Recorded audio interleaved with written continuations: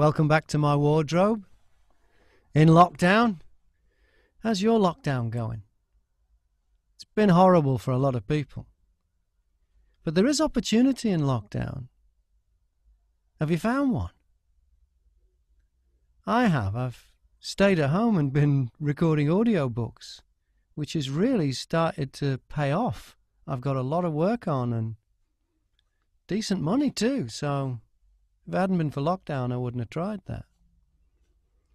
There's a movie out that uses lockdown as kind of its theme, and it's terrific. It's on Shudder, and it's called Host. And one of the stars of it is Jemma Moore, who is a hot British actress at the moment. She's also a producer. I mean, and I don't know, can you use the word actress anymore, or is it actor? I know when I was talking to her, I used the word actress, and I wondered if I'd done the wrong thing. But anyway, it's in there now. I've recorded it. She's great. She's doing so much, making a difference in the industry. She was in this movie Doom, Annihilation, which was awkward because she was great in it, but the film, not for me. But it's a great performance from her. Anyway, so I had a chat with her, and we do cover off all kinds of things and spend quite a bit of the beginning of it talking about this movie Host. We do give a little bit away if you don't want to have it. We don't give a lot away, but a little bit. In fact, at one stage, she puts her hand over her mouth when she realizes she's given a bit away. That was her, not me.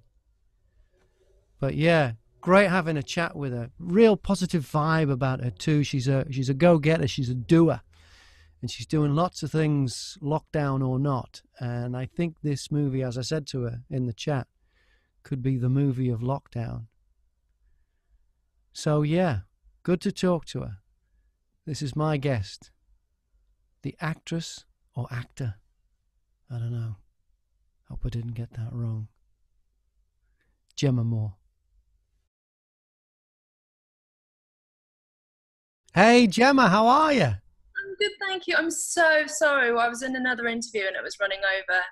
Hey, well, that's because you're in the hottest movie at the moment, so you're in demand. These things happen, and then when they get you, they don't want to let you go. I know, it was fun. It was fun. I was like, and then there's obviously because we're all at home, we had some neighbours come and they were like, oh, they're going to sand the floors outside. I was like, no, stop. How are you? I'm okay. Are they going to sand the floors then? Are we going to hear floor sanding as we go through this?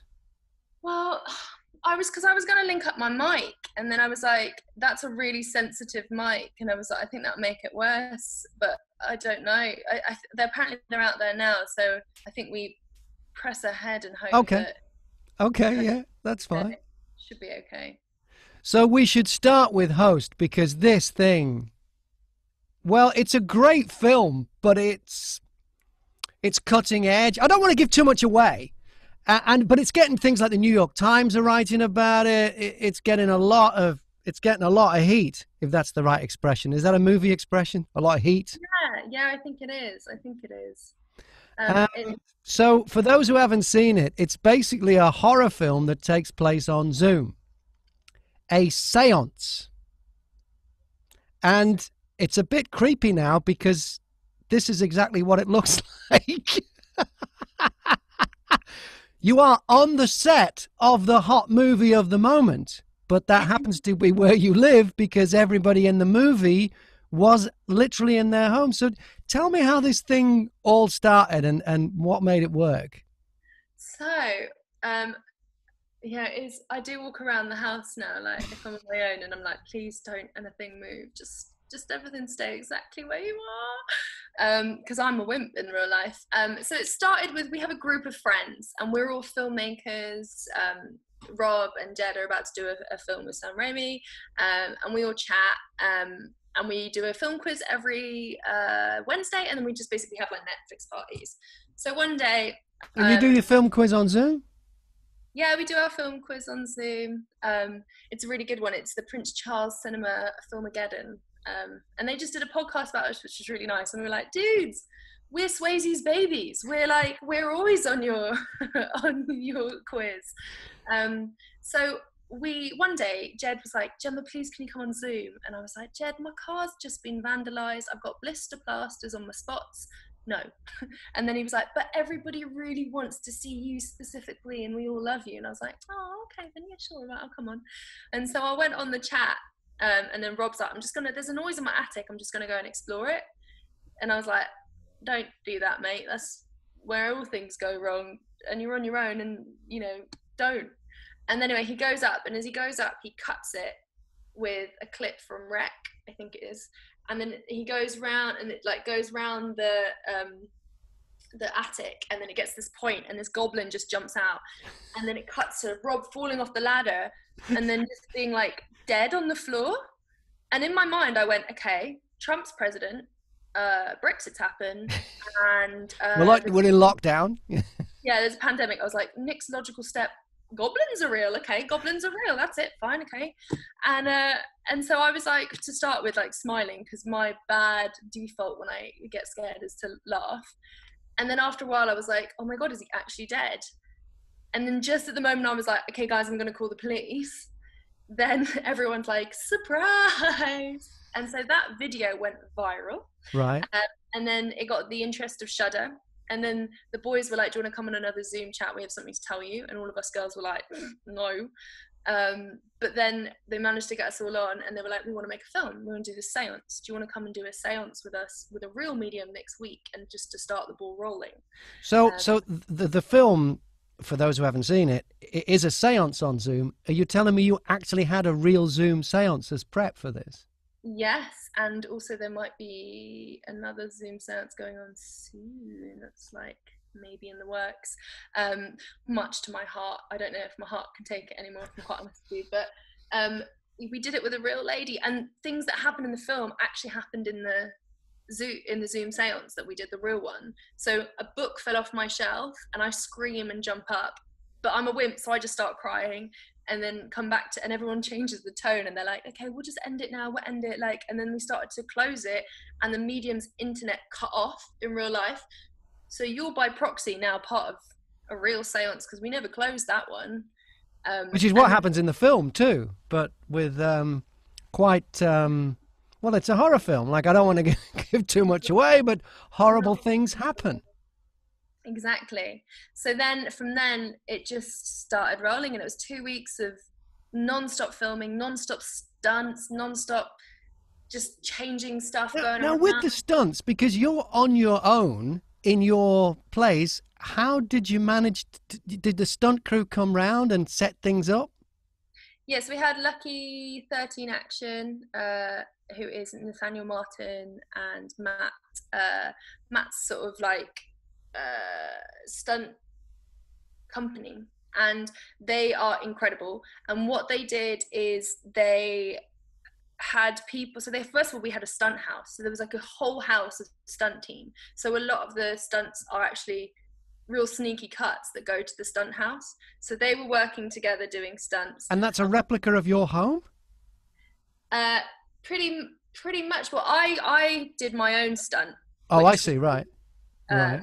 A bit in the film I won't give away. And what happened was I went to somebody's house, and I basically, the doors were all open, and I just walked in, and my friend was in her bedroom texting me, and I'm just texting her being like, okay, so where's this and where's this in your house?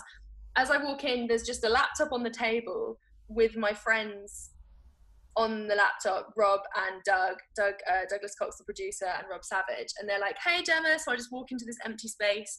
They're there, and they're like, okay, so you're going to do this, this, and this.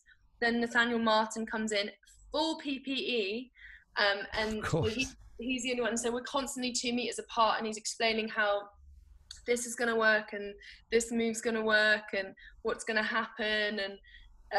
And so I'm basically being directed from afar, and then everything else was sort of my responsibility. And there's a paramedic outside just waiting on his own in the car. So it was all, there was like the safety of that, but it was a lot of our own responsibility to do. Yeah. And you used all your real first names in the film. Yes, we Now, did. as an actor, did that make things easier or more difficult because you've got to respond to the character, but you might be responding to the person you know? Because I'm guessing you had all met beforehand.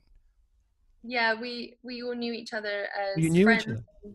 on like different sort of levels, but So using your friend's name, but you've got to react to them as the character. Was that easier or harder?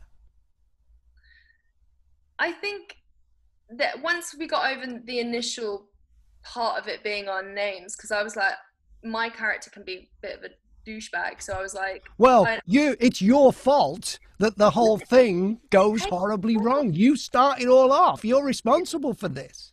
I'm not responsible for anything. It's Haley's fault. I just wanted to have fun. Um, so, so I think on that when we were doing quick responses, because we had a script that was a guideline, and then we improvised a lot of it. So being able to use each other's names allowed us for that quick improvisation of lines. So I don't know. I think once we got over the initial first bit, and I was like, okay, guys, I don't want to say anything on this, and people are going to be like, because already people are like, there's a hashtag called Justice for Jemma, because people believe that I'm not to blame. So there's like memes coming out with my name on it, which is so funny, and it's like a photo of Caroline, and then it'd be like, when Jemma messes everything up, and then there's Caroline being like, okay, I'll die then. Because for a lot of actors, that's okay. For a lot of actors, they like to hide behind a character. That's, as a human being, why they became actors. But to use your first name it was not an issue. I mean, no, because it's so. I mean, the stuff that happens. If people really believe that, then fake news would be like. I mean, it is going strong, but like, fake news. Like, well, I mean, that's why fake news is believed. But I think that if anyone believes that, I'd be worried. I Yeah. hope they believe that. If not, It there are is. certain It spoilers. is great. It's not just because it's. I mean, the timing is perfect. It's a lockdown. It's going to be the film of lockdown. Whatever happens, it's going to be the film of lockdown. But it does play into what the best horror movies play into, like that fear of the unknown. Like Jaws, you don't know what's beneath the waves, and Psycho, when you're in a shower, you can't hear or see properly. And this, when you're on Zoom, you don't know what's behind you. I've got a wall, so I'm okay. But anything can happen there. I mean, it is that fear of the unknown that it taps in, that thing that you can't see but could be there, and I really like that about it. You've And got a curtain. got what? You've got a curtain to your right. Not a curtain, yeah, that's right, yeah. So yeah, well, this is actually, I've got the door open because it's quite warm today, so I've got the window open. But normally I have this is my wardrobe, and there's a sliding door here that I normally have closed, but because it's warm today, so yeah, you're right, something could attack me from the side. There's a really scary thing if you go like this. Like if you see someone look to the side on their profile, Right. it freaks me out now, because as a viewer you're like, it's like when a cat stares at a wall and you're like, what's there? Yeah. Yeah, like, what are you looking at? Stop it. And this has come at a great time in your career, because it's fair to say you are a rising star right now. I've seen, things you've been in. What was the thing I watched the other night? You stole it, actually, because all right, it was the Doom Annihilation film. Oh yeah. Which the film itself, you should have been the lead. Who played the lead in that? They should have switched those roles round, because the bits you did were perfect, and the rest of the film, for me, did not live up to Jemma Moore's performance. I thought you deserved to be in a better vehicle there, Jemma. I thought, but my big disappointment was, and this is a spoiler. You did actually die way too early for me. I think it was about 45 minutes in, so maybe about halfway in. Did you know that going in, that you're only going to get half a film here? Yeah, I did. You did. You did. I was like, well, there's a whole theory, isn't there? There's a film theory that if you see someone die, you want to see more of them. So I was like, great, let's just keep killing me off. Have you died in other stuff?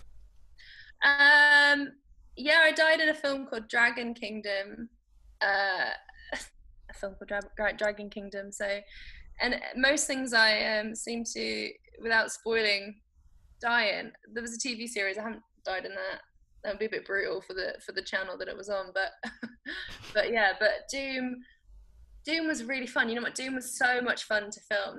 I remember the first day on set that I turned up actually. First of all, I managed to eat like raw chicken before I'd met anyone. And so I introduced myself being like, hi, I'm Jemma. Yeah, I've just eaten raw chicken in a sandwich. And so like, and everyone was like, oh, nice to meet you. And then whisked away and given like an old AK-47 that was decked out in all this like space gear and being like, yeah, you're just going to walk around and shoot this gun, which has like blanks in it, but the blanks come out of like the heat that comes out of them goes about a meter from them. So I'm just like, I've eaten raw chicken, bang, bang, bang, walking around. I don't know who decided to give me that, but and then going in and doing stunts, and Amma, who does the Hobbycast with me, Amma Patel, he actually had like jeans on and pink socks. So between like, that's how we met, and we just like, the friendship was there because I was like, lol, I've eaten real chicken, you've got like mixed socks, coloured socks, and when we're running around like bumping into cardboard boxes, pretending we're in the military. Whereas if you met me and Amma, you'd be like, never let them be in the military because they're useless. And where was that one filmed? That was in Bulgaria, which was really cool. Bulgaria is a beautiful country. Why did they film it in Bulgaria? It's a science fiction. They could have filmed it anywhere. It's mostly sets. There's no location stuff. Well, the sets in Bulgaria, there's like a mini Hollywood in Bulgaria. So they've got like old American streets, and there's we found them. So we went on like a Doom from Doom to Zoom, a Doom like chat, like a photo shoot where we were all in costume and we were like in these like old American streets, and there's like a whole like Western village, and it's actually a really cool place to film. A lot of films film there. Is that right? There was one bit that looked like it was because I used to be an air conditioning engineer before I got into broadcasting, and there's a bit I'm like, oh, that's a plant room. Their electric pump. Was that some kind of That was an old abandoned factory. Right. And it was this huge place, and there was like packs of wild dogs going around. So I was like, whenever I had to go somewhere, I was like, can someone come with me, please? Like with all my guns on, like, I really need some help to go to like find the trailers. And so our trailers were like all parked in this place, and then we'd walk in, and it was actually so hot that day. But yeah, I think it was this old factory that had just been sort of decked out with these really sort of cool space-like air conditioning units, apparently. Yeah, well, there was chilled water pumps in there, I know that much. And so Wonder Woman, how did you get that? Because that was done in Hollywood, wasn't it? So no, that was done in Italy. Oh, in Italy, right. So did you get to go to Los Angeles? I mean, you're in a Hollywood movie. Did you get to work in Los Angeles? No, I didn't. I missed the premiere because I was in Cannes with my short film that I'd produced. And it was like between going to Cannes and going to the premiere of Wonder Woman, and I assumed that the premiere would go ahead for London, and so I unfortunately didn't get to go to either because everything that happened around London Bridge, and it got cancelled. So I didn't go to LA for Wonder Woman, but we filmed in Italy, like on the Amalfi Coast, and it was beautiful. Like some of the locations for that were so stunning that I went back. I just went straight back. Matera is where they filmed the new Bond film, and I think it's the cultural city. It was called the cultural city last year, like of the year, and it had all the Salvador Dali statues and everything. But it's this old city made out of caves, so everything's like in these caves, and it's sort of like a labyrinth.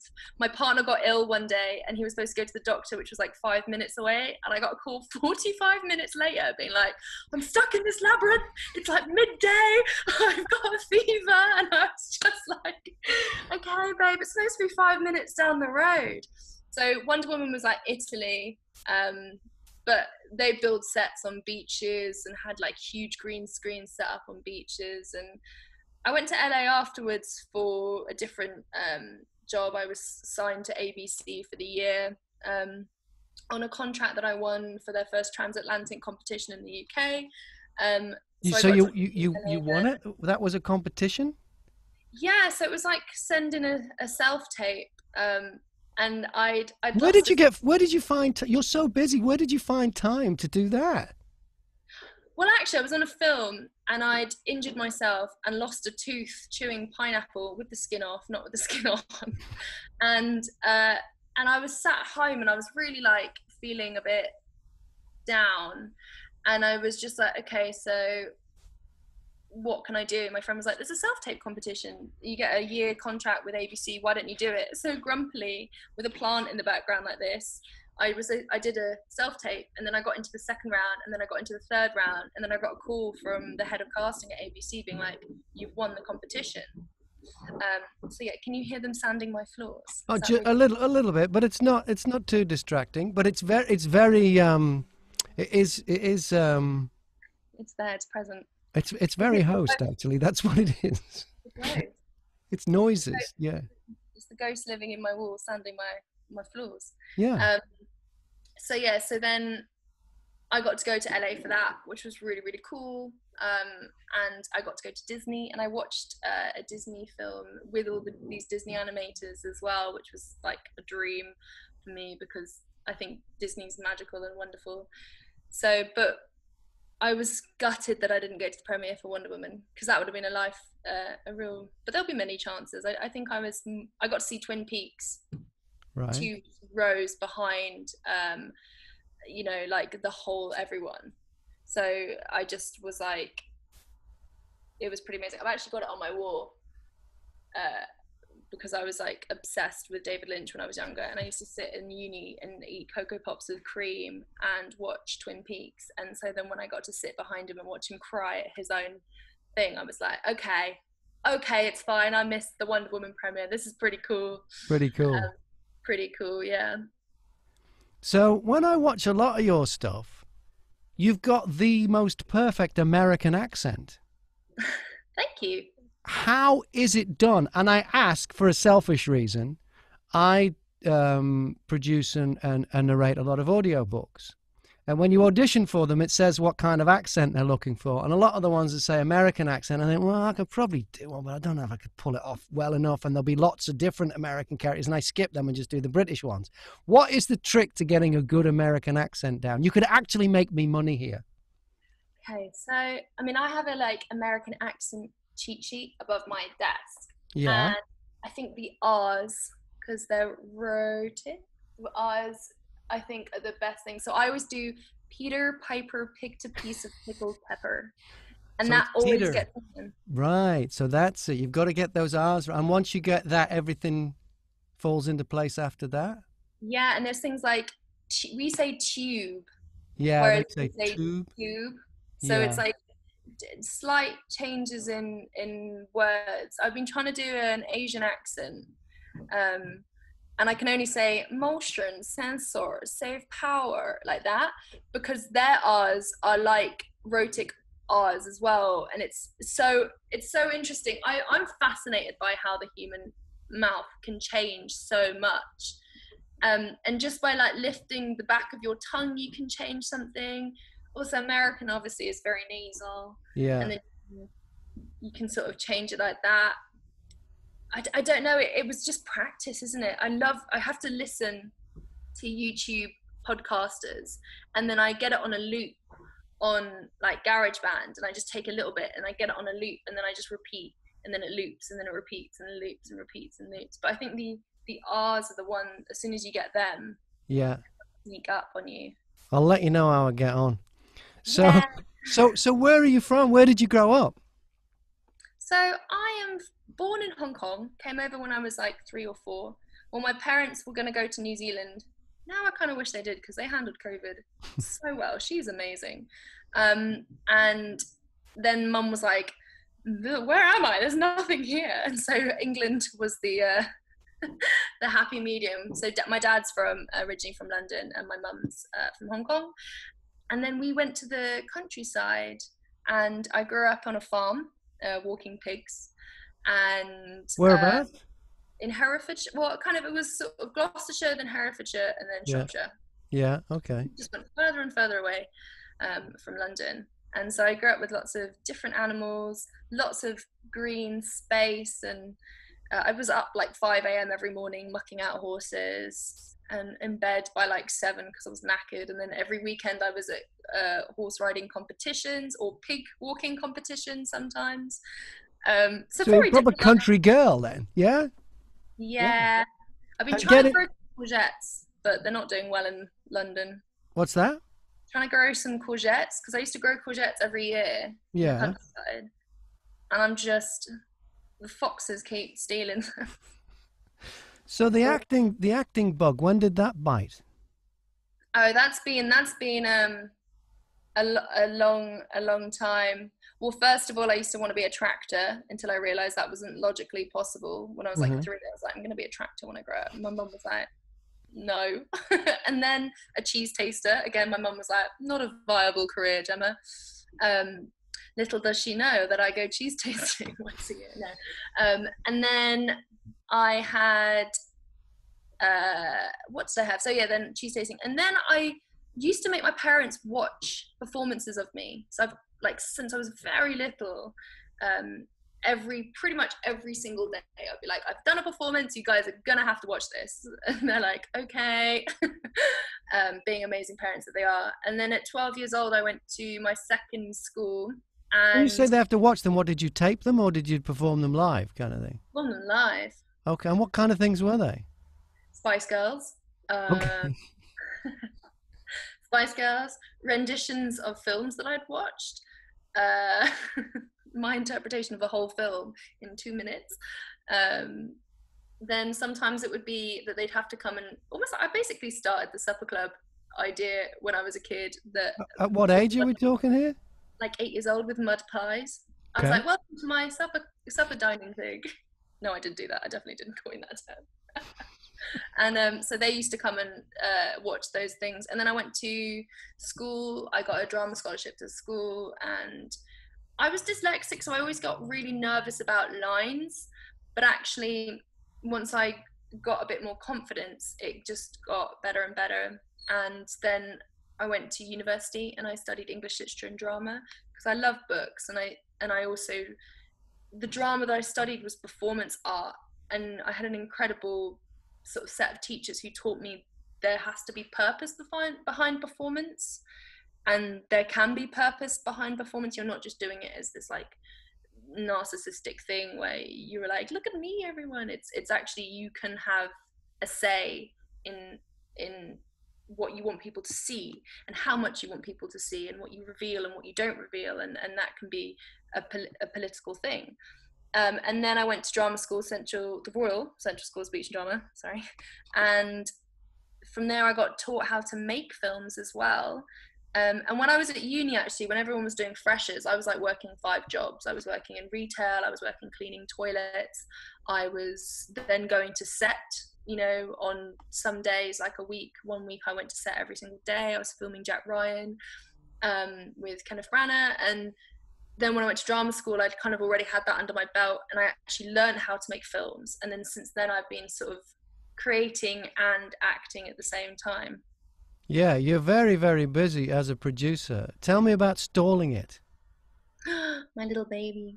It just got into Woods Hole Film Festival. Did it? So Caroline Ward is the writer and director. She came to me with a script, and it was about these women in a toilet discussing how they'd been stalling life. And I went, why don't we set this in the 80s? And I was like, and why, let's make our costumes really big and puffy and our hair big and then makeup tacky, and put it in this pastel toilet. And then I sort of was like, let's Sasha's character, I was like, let's add a nosy neighbor, because there's always a nosy neighbor in a toilet. If you're having a conversation, someone will chime in a lady's toilet for sure. In a men's toilet, I don't know what the dynamic is. No, it's very, very quiet. Yeah. Well, I imagine at a urinals, you wouldn't want someone to chime into a conversation with. It happens, but yeah, it's not. There's there's no movie in it, Maybe there is. Maybe there is. I don't know. So was it I mean, obviously producing it, it's a business decision, but was there a kind of I don't know, a lust for control? I think more a reaction to our industry. I think when I was younger, I was so fed up of being typecast. I was fed up of not seeing myself. I mean, I cried in the Star Wars when I saw Rose's character because I was like, wow, there's an Asian woman who isn't portrayed in a certain way Mm, that's powerful and smart and funny and got a lot of strong. heart. And so I mean, this was way before that. I wanted to see women behind the character. I wanted to see women in front of the character, and then I wanted to see diversity across the board. Like I think I started with being very much limited in understanding that I wanted women, and then I realized actually, you know, it just doesn't stop there. There has to be narratives from every different kind of, you know, diverse background in order for there actually to be interesting layers. I think if someone also being able to not to have a voice, so it's not like an echo chamber, to have someone to encourage people on a film set. I have whenever I do a film set, like a set of rules, so everybody has to go on set. They don't presume anyone's gender. They don't, you know, they have to have consent. If anyone wants to put a mic pack on someone, there has to be consent. There has to be freedom to be able to ask questions, and have boundaries. Something is I'm very like adamant on everyone being understand that they're allowed to voice those boundaries and voice concerns, because I don't want to put anything out that I've silenced anyone on set or someone on set. When it comes to creativity, obviously I understand that, but if it's coming from someone being like, oh, this makes me feel uncomfortable because from my experience in my life that's different from your life, this might hurt somebody of this experience, and then being able to discuss that and being able to say, well, okay, if it's a creative choice, we have to make sure it's a creative choice and it has reason behind it. Going back to the performance art stuff that I learned at university as well, and gender politics, I did a lot of gender politics at uni. And so every film set has these policies that we go on set. Everyone has to read them, everyone has to acknowledge them. We do a talk before we start filming, and stalling it really had.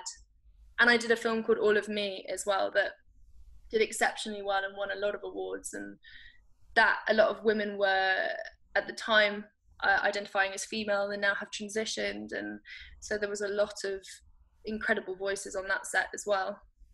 And what has the reaction been like? With did you get much pushback on that? So for All of Me, when we went to Cannes, it was just before the whole Harvey thing kicked off, actually. The Harvey So thing? Oh, Weinstein, yeah. Yeah. the Harvey thing, it's been and gone now. Um, it's yeah. So he was like, it was just before the thing happened. A lot of people were like, "Why is it only women?" Blah, blah, blah, blah. What's the whole thing is like, oh, uh, you know, like we're gonna make a men only set, and it's like, do you not understand that that's what it has been? So there is Right. pushback, but I'm happy to. I'm very privileged in terms of, I have a lot of support in my life. I have a lot of good people around me, so I actually can, when I have the energy, put in the time to not educate people, because we'll educate people, but not in a patronizing way, to be able to answer questions and try and change Well, perspective. prejudice comes from ignorance, and it's all about learning. That's all it is. That's how you fix it. Is you make people more aware, and yeah, that's how to do it. You can't Yeah. you can't just stamp your foot and say no, it goes this way, because people will go, why? But if you go, no, no, look, how would somebody feel like? Yeah, that's it, isn't it? Yeah. Yeah, and being in a position where I can do that, I think it's important to do that rather than somebody else, who's not less like fortunate than I am. So when I have the emotional energy, I will do that to people. So actually, I was quite happy to sit there and argue with a few trolls here and there, and be like, well, actually, here's your reading list for the next 3 years. Yeah. Go educate yourself. Yeah, no, that is brilliant, Gemma. That really is making a difference in an industry that's, well, I don't know. I'm not in that game, but it does have a reputation, and you see it on the screen. You see some of the issues, and it does make you uncomfortable that there is so much ignorance there. But yeah, that is brilliant. Watching stuff back now that I used to love when I was younger is it's interesting. You pick a few things out and you're like, whoa, that wouldn't be allowed now. So it's changing. It's glacial, but it's changing. Yeah. And you do voiceover work too. Yeah, dude. I'm assuming if you've got a wardrobe. Yeah, I do. I do bits and pieces, not as much as I'd like. It is a game that's hard to get into if you're not an up and coming superstar actress with a hot film. You know what I'm saying? It is a little bit more difficult for a broken down radio disc jockey to get the same kind of work. Yeah. No, voiceovers are fun. When I was at radio school, I went to radio school. I lived in Australia. Is where I got into radio, and I went to the Australian Film, TV, and Radio School, AFTRS. I don't know if you've heard of it. And they took us for a day to 2WS. It was. It's now called WSFM. They took us to this radio station out in Western Sydney, and they said, "You're going to watch some commercials being recorded." And we met the copywriters and we met the producers and everything, and then they brought in the people who were voicing them, and they were all actors. And I said to them, you use actors. Like, this is a radio station. Haven't you just got loads of people who talk on the radio that can read a script?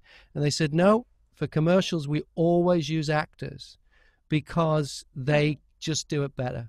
Because they look at the words and they use everything they've learned through acting and the techniques. Whereas radio people, and the example I've been given since by a radio consultant called Dan O'Day, and it's an exaggeration, but if you give a radio presenter a script and they say to him, right, in this script, you're a duck, okay?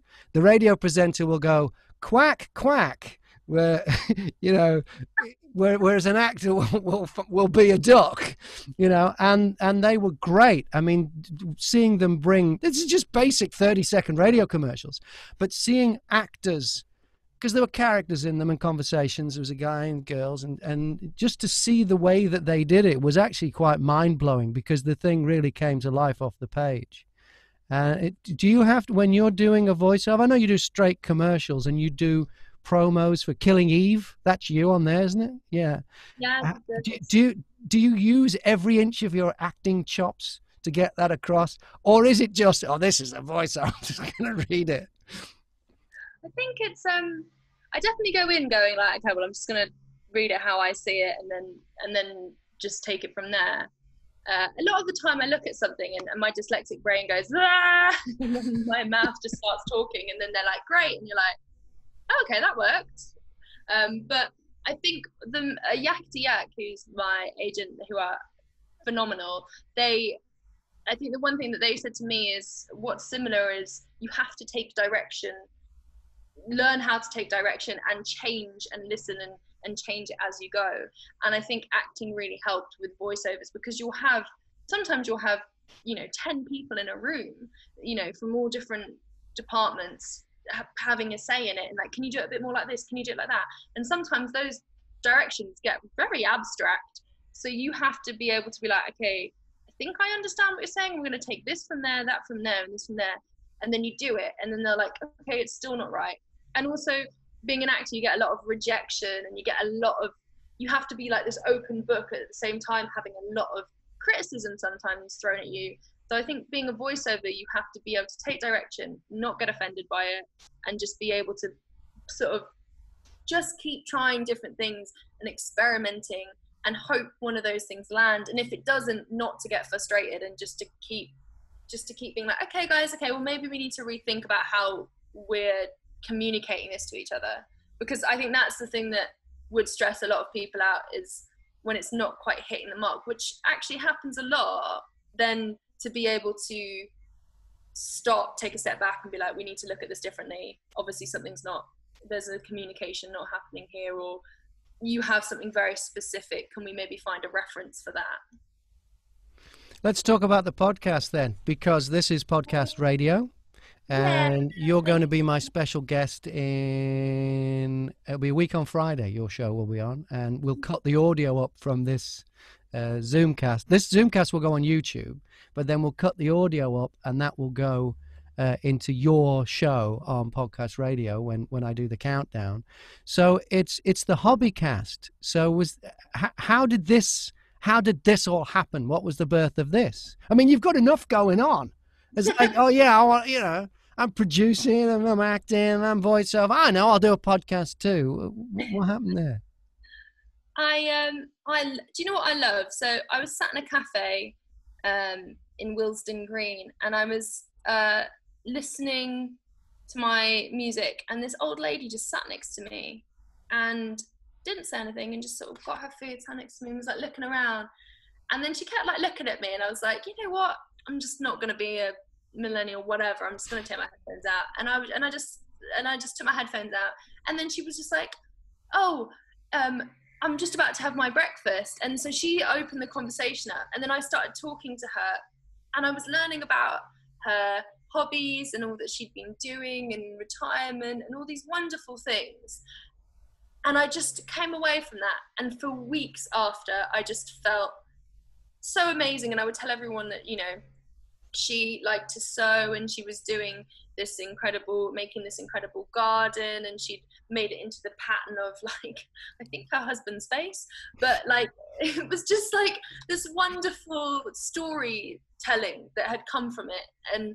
And podcasts, I don't know, podcasts are, for me, fill that gap where I really miss, and I got it a lot in the countryside, where you can just sit and chat to anyone. Like, you'd meet someone with their dog.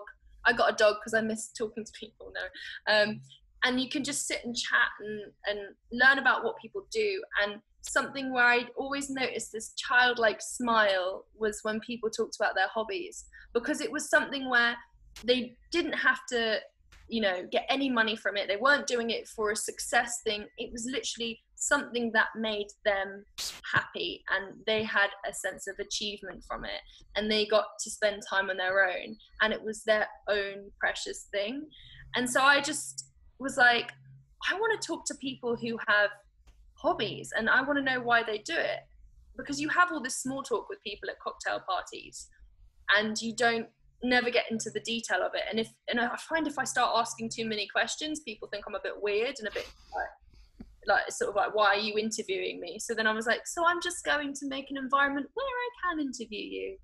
And so I found in the first season, which you will be playing, I think my doorbell just went. You need to check it? Mind if I answer? You expecting a delivery? Yeah. Yeah. Okay. Now this really is like the movie host. This is like host. Yeah, because it's that happens to the medium. It's the first thing that goes wrong. Yeah. Was there somebody there? Yeah, it was. It was somebody that. It's all kicking off today. This is the thing about Zoom, isn't it? I mean, Zooming, being in your own home, you have there's no control over the things. But we've got sanding, we've got deliveries. Anyway, as I was saying, what was I saying? You were talking about hobbies and meeting people with hobbies and how it's their passion, and you wanted to talk to them more about that, and that's how the podcast started. Yeah, and as an actor, you wear many different hats. So I do kickboxing, I play the ukulele, I did yoga, I went to a breath workshop that I almost fainted in. Like, so I was just like, I want to talk to people about stuff. And I'd heard about Quidditch and being played. The Harry Potter game? Yes. But they fly on broomsticks. Yeah, sadly they don't fly in real life, which is sad. But did you know it's like a world champion game? Like, it's an official sport. So what? There's a football association of Quidditch kind of thing with rules and regulations, and yeah. Yeah, it's huge in America. Like, they have massive tournaments, and they have them in Europe and Asia, and there's they have them in the UK a lot as well. There's one called the one that I got the pleasure of interviewing, John Morris, and it was from the London Unspeakables, and they play every Sunday, I think, in Clapham, and they then go and play other teams in UK and have tournaments. and it's huge. And the best thing is that they get the golden snitch is like a person that wears a tennis ball in a sock that tucks it into the back of their shorts and then runs around, and you have to pull the sock out, which I think is amazing. And apparently before, because they change the rules all the time, so before they recently changed the rules that the snitch can only stay within so many like yards of the playing field, the snitch could go everywhere. So the snitch could literally get on a bus and just like go off. So you'd have the seekers like going around trying to like catch them, and they'd be like across down the high street, and you'd still be playing here, and then you'd have to come back from miles away with this tennis ball and a sock as the like hero that ended the game. So so me and Amma actually Amma was my guest co-host at the time, Amma Chadha Patel, who is one of the co-hosts on the new season. He was on that with me, and we were just, it was great because the more you find out, the more you're like, what's going on here? Like, how is that even a thing? And for Amma thought it was his real job. And he was like, no, I have an actual job. So yeah, so that was fun. And Dungeons and Dragons is something I've always wanted to learn about. I've actually got my new dungeon dice. I'll show you. Look how fancy these are. These are so Dungeons and Dragons, you have like 6 dice. Yeah. They're glittery and pretty. Right. So I interviewed this incredible Antonia Tutil, who's actually on Twitch, because now Twitch is this huge gaming site that I didn't know massive. about. Yeah. And that they play on there, and then a lot of people play with them. So they have this, a dungeon master, and then everyone plays along with them. So it's just incredible thing that I didn't know about. And then I get to interview someone and find out all the details about it and share with all the listeners as well who want to play Dungeons and Dragons.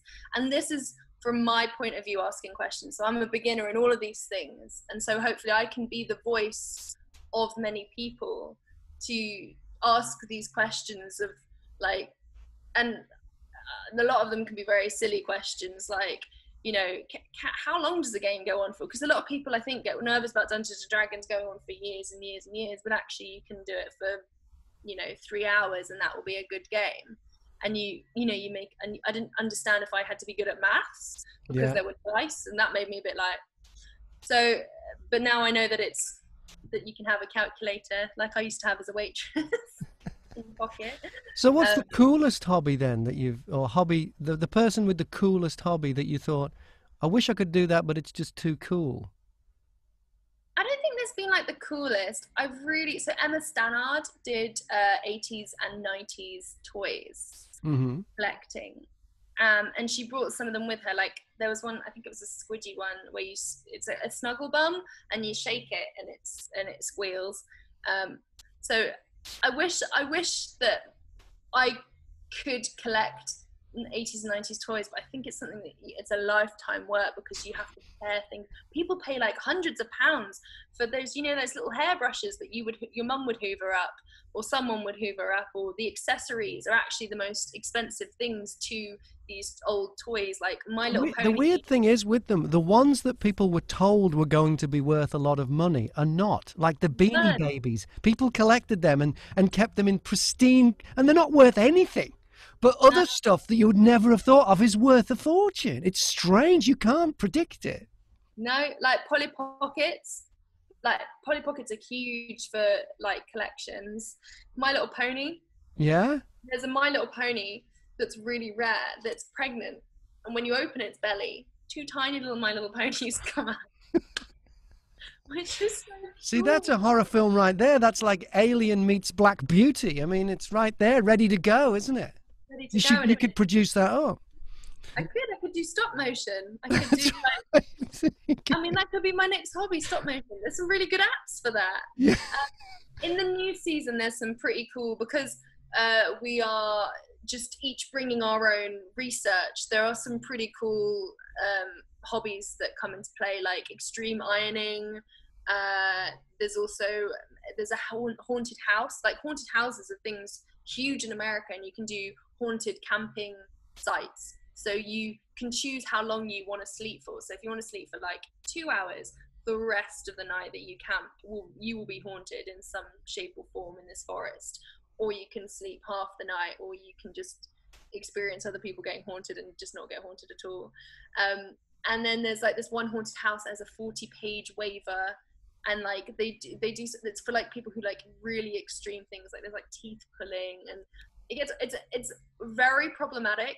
But I was like, people enjoy this as an extreme hobby. So we also have like technology. Do you remember Robot Wars? Yeah. You know that Jeremy Clarkson was the presenter on the first ever series of Robot Wars. Was he? Wow. Yeah, and then he almost got decapitated by a bit of metal flying off one of the Wow, robots. there's a lot of people probably wish that had happened. Yeah, there are a lot of people that probably wish that would happen.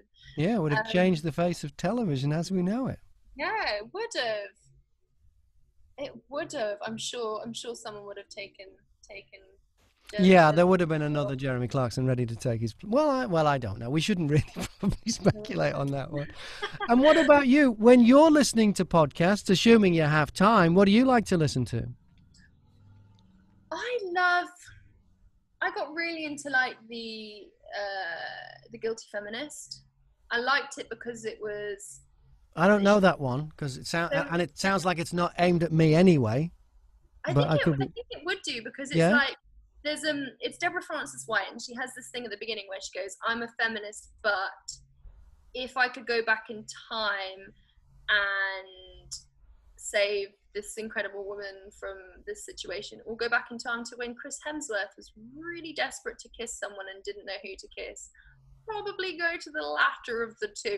So it's like this, like, I'm a feminist, but the other day I used Facetune, or like something like that. Like it's this wonderful place where you can listen to women from all different backgrounds, explore their role in the world, but also be like, oh yeah, I constantly make mistakes, or I constantly and failing to live up to this like feminist values, but you know, like I'm trying to constantly do better. But yeah, the other day I definitely did this thing and it wasn't a feminist thing. Like they always go, did you have a feminist week or a guilty feminist week? I see. And that's the whole idea of the podcast, right? Oh, actually, it sounds quite good now you say it like that. Yeah. Yeah, and they're all comedians. So they had like Hannah Gadsby on, they've had Felicity Ward on. So it's really funny but they also cry. Like there's an episode where they go from laughing to then crying from frustration, because they're angry. They talk about really hard-hitting topics, but also accompanied by silliness. And so it's this wonderful balance of many different things. And then I also love No Such Thing as a Fish. Yeah, always does well on the podcast chart. I mention it every week. I need to get those guys on because they're wonderful. And I think it's the same with this hobby thing. I love finding out new random things that you're like, is that? And then you go and Google it because you're like, nah, I don't believe things, that. Aren't they the writers on QI? Yes, the QI elves, they call themselves, I believe. Which is quite sweet and nice. Because they must find the research. I think it's brilliant that they did it, because there must be so much that falls to the wayside. Yeah. That they had information that they're like, how was other people not knowing about this?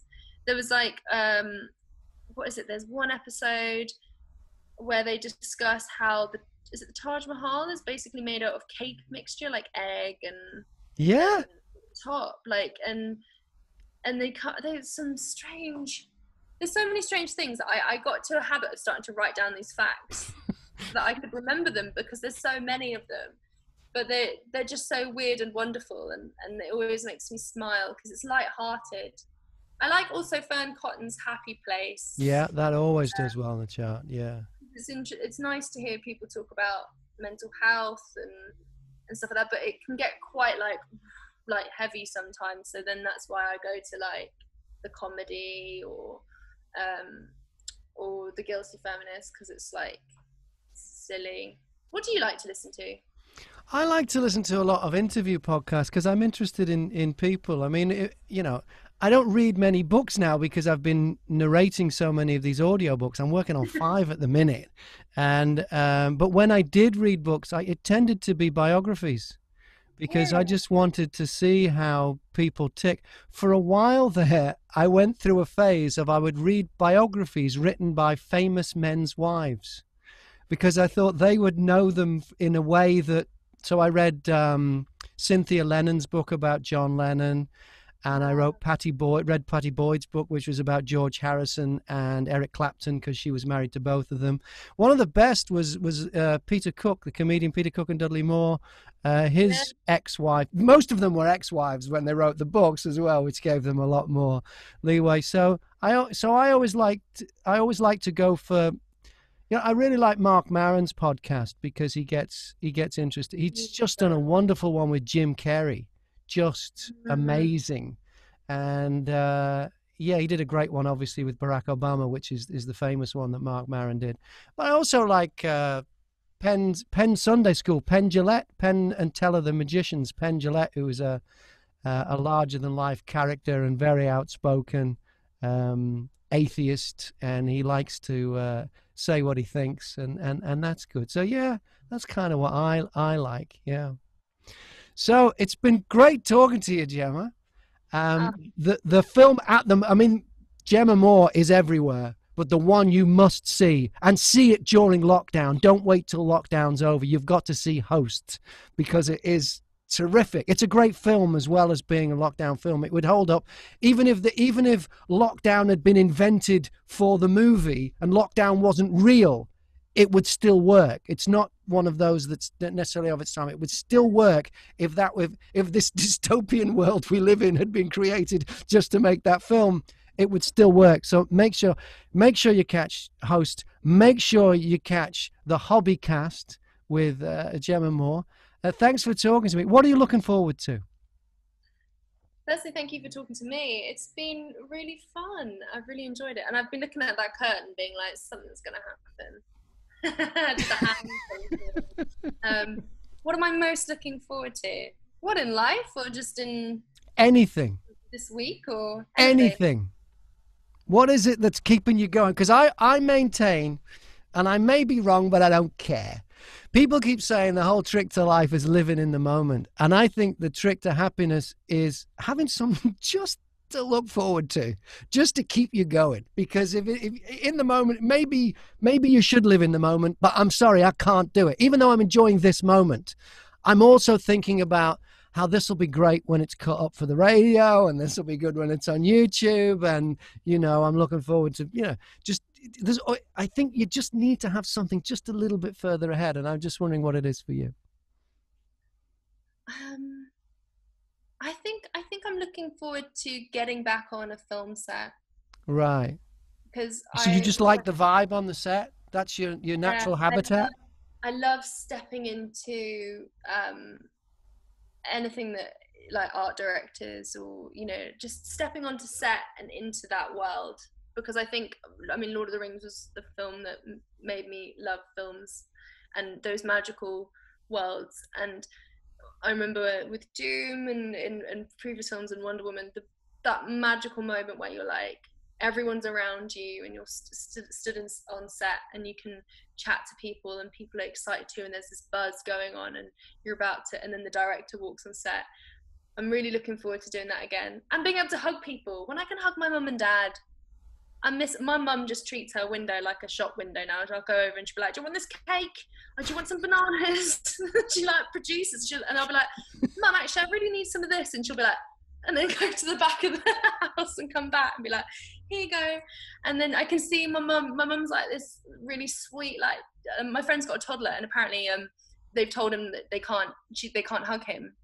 And the toddler, because why? Grandparents can't hug because, because I think now it's fine, but during lockdown, my friend was saying it was really funny because the toddler would be like, pretend that they were going to get a toy and then run and leg it and just grab one of the grandparents' legs. And my mum has that tendency. I can see her being like wanting to hug. So now that's why I've been like, Mum, you have to stay in the house behind the window. And then she'll shut the window and I'll go up to the window and collect my stuff. But I've only done that twice because my dad's high risk. So I can't wait until I can just hug my mum and dad. I think that's something I'm really looking forward to doing. That and being on a film set with a load of creative heads. Well, let's hope you don't have to wait too long to enjoy those things. Jemma Yeah. Moore, thank you very much for being on the Zoomcast and Thank also you, on podcast radio. Thank you. thank you so much. Thank you, Graham. Have a lovely day. Was that good for you? Yeah, that was really fun. Thank you so Great. Yeah. much. Thank you so much, and for being on so long as well. So many people are pushed for time, and I know you are, because whatever. But I really do appreciate your time. Thank you so much, and best of luck with Sorry again for everything. being late. What's that? Sorry again for being late as well. Oh yeah. Hey, these things happen. Hey, look, it's lockdown. We've nowhere to go anyway. And I hope to hear you on an audiobook sometime. I'm a big fan of audiobooks. Are you? I've just done one that's just gone for sale this week. It's called Spitfire Final Flight. It's a nice story. Make a great movie too. It's about the guy that wrote it. I'll tell you what it's about. It's about they find that there's rumor that there are these pristine brand new Spitfires were buried in the Burmese jungle in the 1940s, and they're apparently still there. So this American millionaire says he wants one, but he needs an expert Spitfire expert, So they go and break this old guy who's 99 years old. They break him out of an old folks home where he's living a miserable life, but he's an ex-Spitfire pilot and RAF test pilot, and they break him out to be their technical advisor, but he's got Alzheimer's and it comes and goes, and it's and they go to Burma to nick this Spitfire. It's a great story. It's called Spitfire Final Flight. So yeah, That's a really good story. It's almost what's the it's kind of like, I imagine it, Cornetto trilogy, that kind of vibe. Yeah. But also mixed with Indiana Jones. Yeah. You said that, I can imagine that, the meld of those two things. Yeah, and there's a real generational thing there too, because he's an older guy and he's got this very young carer, and she realizes what a life he had before he was in this miserable old folks home where they took down to you and whatever, and now he gets to go and be a hero again, and it's really cool. And he has to don't want to give too much away, but he has to land a Spitfire on a ship that isn't an aircraft carrier. They just put plyboard on a freighter and he's got to land it on. I mean, it's great. It's great. Wow. Well, the guy that has Alzheimer's has to land it. Yeah. Yeah, it wasn't planned that way, but their original drug-running South American pilot gets arrested, and now they need a pilot, and he's all they got. It's so good. Oh, that's so good. I'm gonna give that reading. I'll give that to my dad as well, because Spitfire Final Flight, it's called. Yeah. Spitfire Final Flight. Yeah. Okay. The audiobook's on Audible, and it's based on an actual book, which is somewhere, which would be a good read too. But yeah. Amazing. Okay, I'll definitely check that out. Thank you so much. Jemma, thank you. And take care. Have a nice day. Talk to you next time. Next time there's another big hit movie out, we'll have another chat. Definitely. Okay. See you. Bye-bye. Bye.